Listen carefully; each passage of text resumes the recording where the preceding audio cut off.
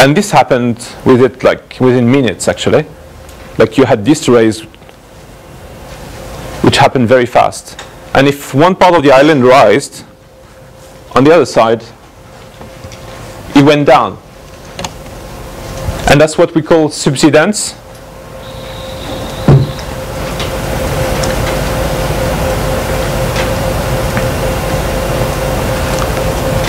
So on the other side of Simulo Island, we lost about 50 centimeters.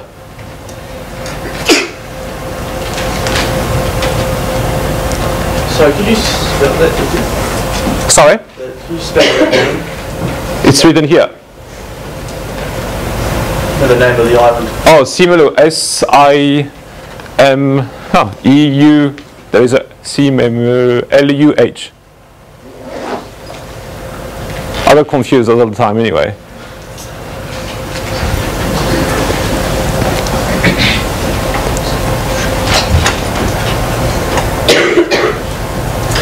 And that's a difficult part when we work on tsunami, because you have it's moving, it has moved so much that it's very difficult to find benchmarks to have an idea of where are the areas that have been eroded, or the areas have been like following subsidence went down. It's very difficult to make sense on which process has been working at which scale and where, because it's all mixing. You have like erosion that bring down the level, but you also can have subsidence at the same time, or it can rise at the same time. And it makes things like quite difficult actually when you're in the field. Like for instance here, this is Banda Aceh before, with the harbor there. And this is after. And obviously, you have erosion that happened due to the tsunami. If you go back before, after, you can see that a lot of stuff here, the coastline has disappeared.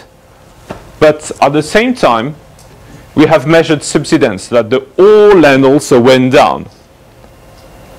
And that's one of the cases where it's difficult to attribute the disparition of some features, geomorphologic features, to either one process or another, knowing that it's the combination of both. But when you look in details, which one have been actually acting where is like really difficult. And we have also some proof that the old city has been sinking, S-I, not T-H, sinking progressively.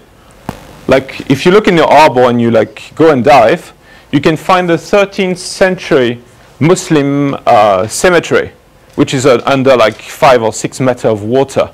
So like from the 13th century to the 20th century, we have lost at least 5 or 6 meters in the area. And the question is how? Is it like progressive, or do we have previous event like this tsunami or a large earthquake that has brought down the whole town?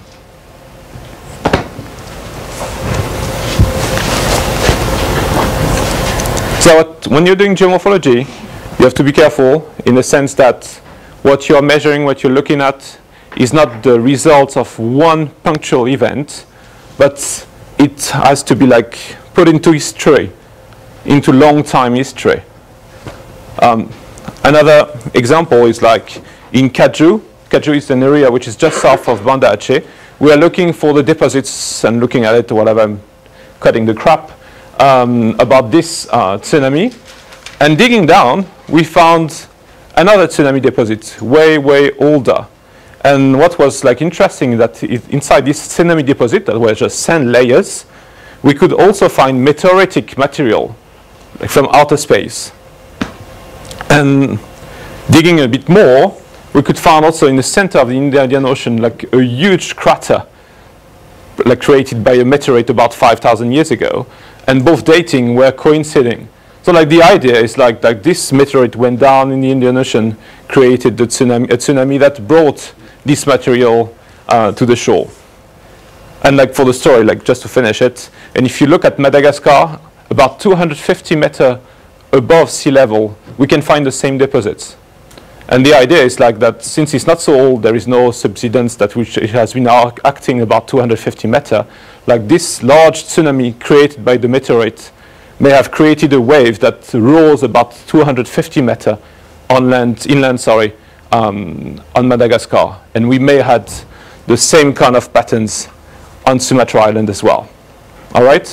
So that you have those kind of different elements, events in the past as well, that are constructing your landscape. And so that when you work on one element, one event, and you're like digging down to go and have an idea of what happened, you have to be careful not to mix previous events and new events, and you have to make sure that you put all of this in perspective. And this is true for your studies as well. And this is true for the assignment I gave you as well. When you're going to give me results, you have to put it in perspective as well. Okay?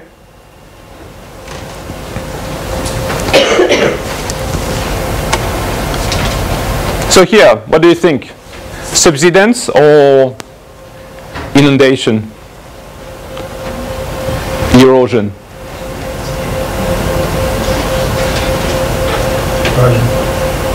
Who vote erosion? Who vote subsidence? Yeah, we have one winner.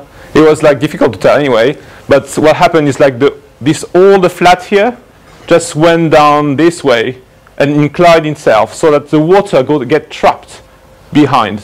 And at the limit with the hills around, you have like small faults and it's all going down when the hills are not moving. All right? Makes sense? You have the basically this area, this flat area here, which is like just tipping over. And these are the problems that we had when we went there. Like, how do we make the difference between erosion or subsidence? And how do we do it? What do you think? What's the tool? Geologist. Yeah, the geologist is like us. He's going there and he's like, yeah. But what is he using? Or what can we use? What did we use actually to have an idea? GPS can be useful if we, the GPS is going to tell you that your surface changed, but it's not going to tell you why. Why is it tipping? Is it really tipping, or is the back of it being eroded? Well, there's still vegetation, so it can have been eroded definitely. Yeah, true. Yeah, very true. Well, what we do usually is like we use geoelectric. It's like a long cord, electric cord, so that we can see, we send electric signal inside the ground, and so that we can see the different layers that are below, and we can see if they have moved or not. If you are doing geology, you're going to see that, I guess, very soon. They have one also in geology. You can go and play with it.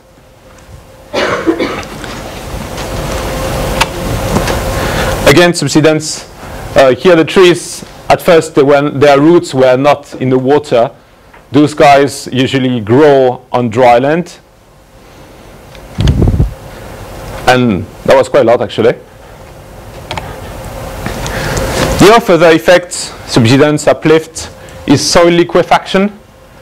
Well, I used to explain blah, blah, blah, but I think I don't have to explain to you anything about soil liquefaction. You all know about it. You have been digging it, shoveling it, I guess, in Christchurch, so that you know exactly what happens. And in extreme events, when you have like those kind of buildings here, you can have the building can just like fall over, because like the liquefaction is like going to be like the ground is going to be very like soft, and it's not going to sustain the weight of the building anymore.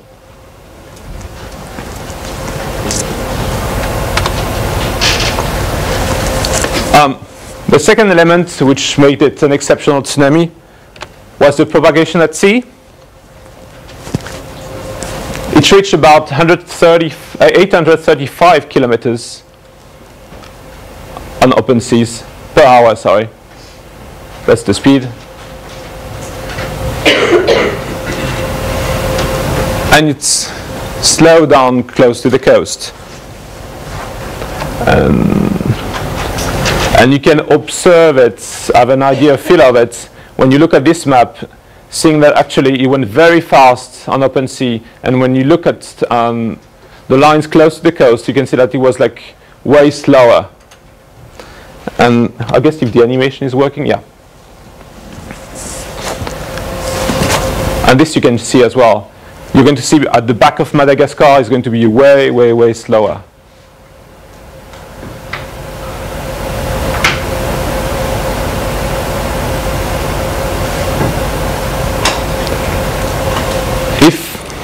No, it's not going to stop.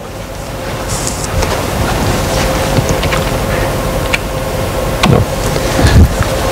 Did you see any videos of the tsunami in Banda Aceh?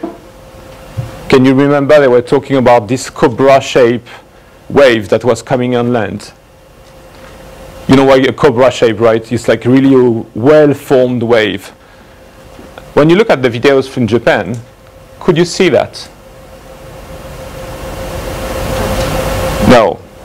Like, do you have any idea why? Why is two very different waves? At least in their shape. Is it the depth of the coast before it's depth of the seafloor? Yeah, that's very close. It deals with that. Proximity? Not the proximity. The shape of the seafloor? Yeah, exactly. When in Banda Aceh you have a very specific configuration so that the seafloor and the continental shelf are almost aligned, and they are going up like in a straight line. So at no point there is any break. So the wave has just been forming and forming and going inland and still forming.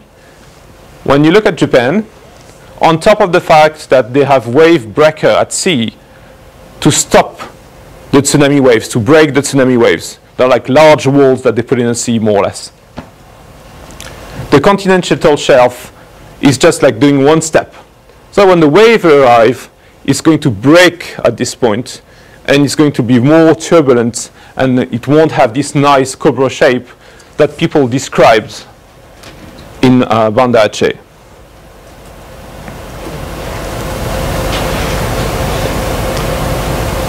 And we'll see it next week, I guess. It has also a lot of impacts on the type of destruction and where the destruction were in Banda Aceh compared to Japan.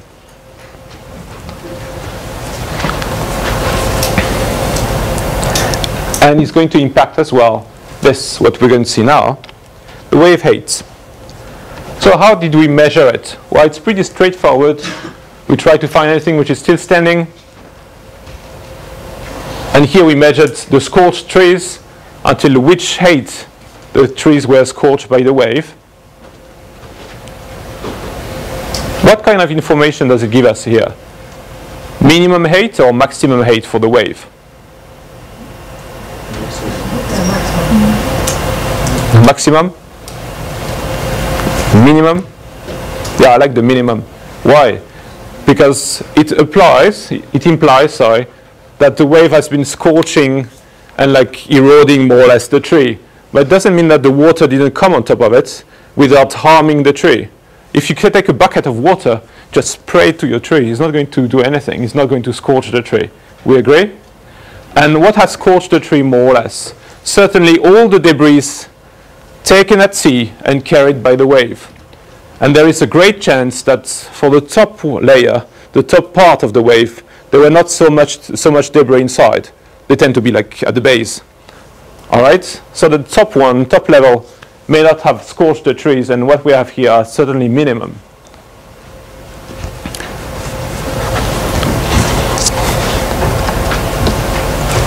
And to get more precise data, we have worked on building, because what can we see on building is like the upper limits of the water.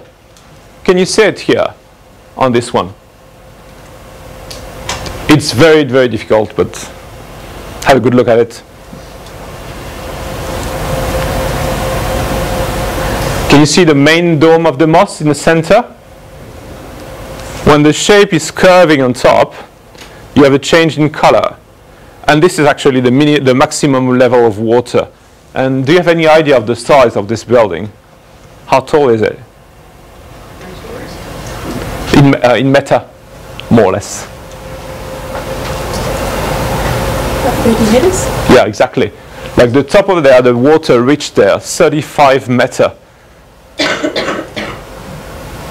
And give you some idea when you compare the 15 meter up to 20 meter in Japan, and here again the 35 meter.